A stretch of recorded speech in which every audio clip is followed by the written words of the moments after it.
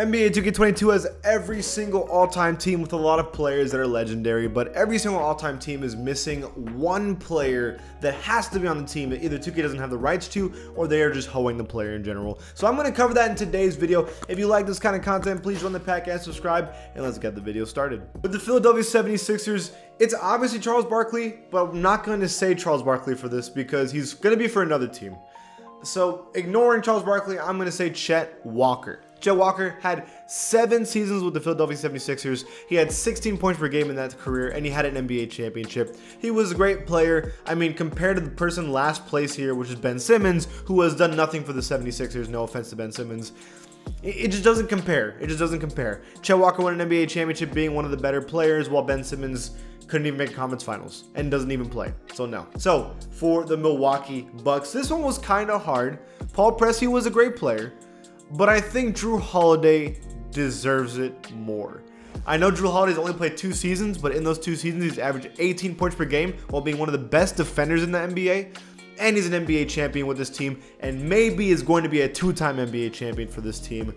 I think if Chris Middleton is on this team, like easy, then I think Jrue Holiday should be in the back of this team at least. Now for the Bulls, Luol Deng. Captain Kirk absolutely deserves to be here, but over Luol Deng, who had 10 NBA seasons with the Bulls, averaged 16 points in those seasons, and was an all-defensive player. Kirk Hinrich has a time just like Luol Deng, but Luol Deng played better. So simple as that. For the Cleveland Cavaliers, Ron Harper. I'm really surprised Ron Harper isn't here. He led the team to a playoff appearance multiple times. He had 4 seasons with them. He averaged 19 points in those seasons. He was an all-star. I don't see how Ron Harper isn't on this team.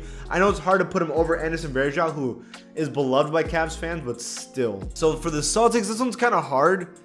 You could say Antoine Walker maybe over Ray Allen, but that's hard because Ray Allen was the 3rd option on the championship team. He had a great couple years. But Antoine Walker did have 8 seasons with them, was a multiple all-star, had 21 points per game on 9 rebounds, was the better player over Paul Pierce when they were teammates. I don't know, that one's pretty hard. You could argue either Antoine Walker or Ray Allen there. For the Clippers, I think easy, Randy Smith.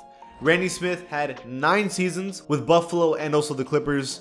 He had 18 points per game. He was an all-star MVP for the team. I mean, compared to Lamar Odom and JJ Redick, it's not even a debate that Randy Smith deserves it more. For the Grizzlies, easily Pau Gasol. They lost the rights to Pau Gasol. He was a Rookie of the Year on the Grizzlies. He had 7 seasons with the Grizzlies, averaged 19 points per game on 9 rebounds. I'm not saying he should be above his brother, but he should be damn close. So for a Hawks player that I had never heard of, but doing some research, I think he deserves it. Over Tree Rollins, I think it should be Dan Roundfield.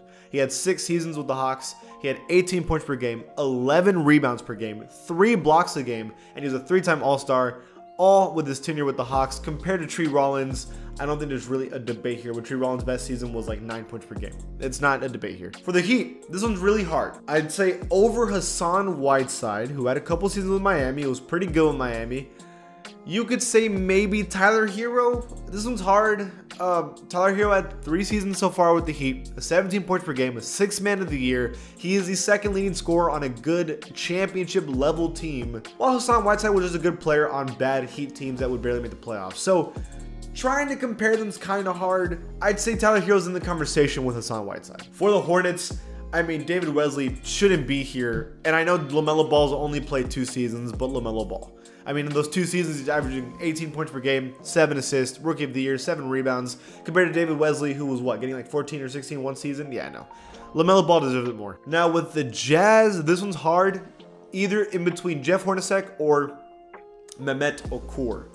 So Mehmet Okur was an all-star. He had 7 seasons with the Jazz, 15 points, 8 rebounds. It's close, I'm not saying for sure, but maybe Mehmet Okur over Jeff Hornacek. For the Kings, it's easily Jack Twyman over Doug Christie. Jack Twyman had 11 seasons with the Kings. He had 19 points per game, and he had 2 All-NBAs. Easy. If you've been watching my little series of restarting the NBA, you know Jack Twyman was a demon. For the Knicks, Bill Bradley. I'm surprised they don't have him already. I think they lost the rights to him. Over Charles Oakley. Bill Bradley had 10 seasons with the Knicks, 12 points per game, 1 All-Star appearance, a 2-time NBA champion. He was a 3rd or even 4th option on both those championship teams. So Bill Bradley has to be here over Oakley. With the Lakers, we're going to say Pau Gasol again.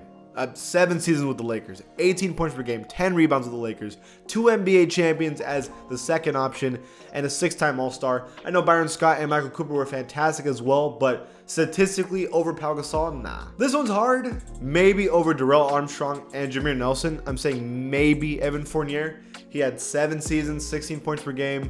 Compared to these two, it's a close one. For the Mavericks, I'm actually going to say this 100% seriously. Over Sean Bradley, I think it should be Jalen Brunson. I know this may be an overreaction for some of you, but for 4 seasons with the Mavericks, 12 points per game, and being the second option right now on a good team, I'm not afraid to put Jalen Brunson above Sean Bradley here. I know Sean Bradley had a long time with the Mavericks, but I don't know. I feel like Brunson has done more. For the Nets, debatably over Keith Van Horn or Otis Birdsong, I'm going to say Rick Barry. He only played 2 seasons with the Nets, but he averaged 32 points per game with the Nets. And he had 2 All-Star appearances. Kind of a no debate. I mean, the dude was a demon. Even if it was just 2 seasons, I mean, he was damn good with the Nets. For the Nuggets, I'm going to say Ralph Simpson over Jamal Murray and Marcus Camby. Because Ralph Simpson had 7 seasons, 20 points per game, and 3 All-ABAs. Compared to these two who have never even had an All-NBA or 20 point per game season, it's kind of hard to do that. For the Indiana Pacers, there's no debate that Reggie Miller, who is the greatest Pacer of all time, needs to be here. 18 seasons with the Pacers, bro. 18 points per game, 40% from 3 when people aren't even shooting like that. Yeah, it's easy all-time Pacer here. For the Pelicans, I'm going to say even after 1 season, I truly believe this. Over Trevor Ariza, you could put Valanciunas or you could put CJ McCollum, and CJ McCollum hasn't even played a whole season. I don't care. They've already done so much more for the Pelicans than these two have that maybe not Eric Gordon, but Trevor Ariza for sure. So for the Pistons, I'm going to say George Yardley. This is a guy from the 50s. 6 seasons with the Pistons. He had 19 points per game, 9 rebounds. He was the scoring champion. And he was the first player the Pistons ever drafted. I'm going to say over Kelly because Yardley was a pretty damn good player for a long time with the Pistons. So for the Raptors, I'm going to say nobody. Nobody deserves it over Ibaka. The Raptors are a pretty new team, so it's kind of hard. But I just, maybe OG Anunoby, but I don't think so. And for the Rockets, no one. I was thinking maybe Vernon Maxwell could be replaced with someone, but Vernon Maxwell was a second option on a championship team. So you can't replace him. So for the Spurs, we're not going to replace Avery Johnson, but we're replacing Johnny Moore. I think the Avery Johnson rating is wrong. But Johnny Moore over Mike Mitchell, who had 7 seasons with the Spurs, 20 points per game, 50% from the field, and was a number 2 option next to George Gervin.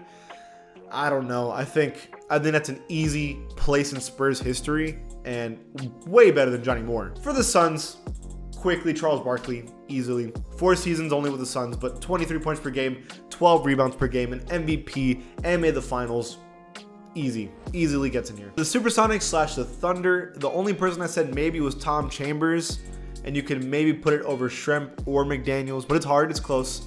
5 seasons, 20 points per game, 7 rebounds, and an All-Star MVP. I mean, these two were also great, so it's hard, but maybe Tom Chambers. So for the Timberwolves, I think Anthony Edwards over either Wiggins or Sprewell. It's a debate, but Anthony Edwards did make a playoffs. 2 seasons, 20 points per game. It's hard because Wiggins is also great, so this one's kind of a debatable one. But I think Anthony Edwards, maybe not now, but in a season or 2, is going to be here. For the Blazers, it's Brandon Roy. I won't tell you the stats because Brandon Roy, you already know about him, and he should have been here in the first place. It's just that they lost the rights to him. He used to be on the team. They lost the rights to him, but we all know he should be on this team as like a top 5 player probably. For the Warriors, I'm going to say Neil Johnston, and that's going to be over Iguodala. Now, before you get upset, I know Iguodala is a Finals MVP for the Warriors and is a longtime player for them now. But Neil Johnston would have also been a Finals MVP if they had Finals MVP votes at the time. He's an NBA champion for the Warriors. He had 8 seasons, 19 points per game, 11 rebounds, 3-time NBA scoring champion. Iguodala wasn't doing that for the Warriors. So I'm going to say Neil Johnston probably deserves it more. And finally for the Wizards, they used to have the rights to him, but Walt Bellamy, 5 NBA seasons with the Wizards, 28 points per game, 17 rebounds, 4-time All-Star. Easily would get into the Wizards over Jeff Malone easily. Okay, that's it. Did I miss anybody? Leave it in the comments below. And if you like the channel, please give it a sub, and I'll see you guys next time.